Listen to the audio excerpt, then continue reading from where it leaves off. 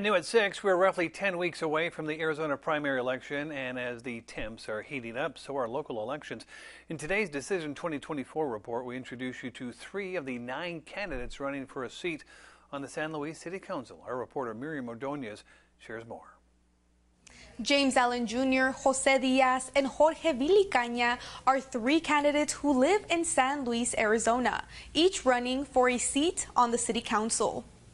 James Allen Jr. is a retired military veteran originally from Washington, D.C., who has lived in San Luis for the past 21 years. He says his campaign slogan is truth, no lies. How I would fight for the people is to be, first of all, truth and no lies. We can tell the truth. Yes, it will feel painful for a moment, but later it heals.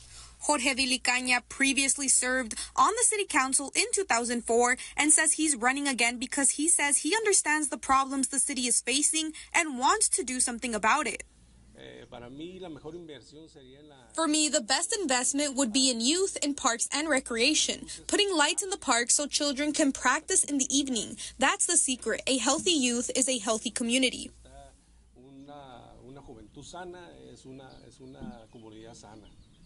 Jose Diaz, also known as Joe, has lived in San Luis for 30 years. He shares something he'd like to help change if elected. To involve the youth and the people in government so they could see how it's run in the city, because many people don't even come out to vote, but they are complaining without understanding.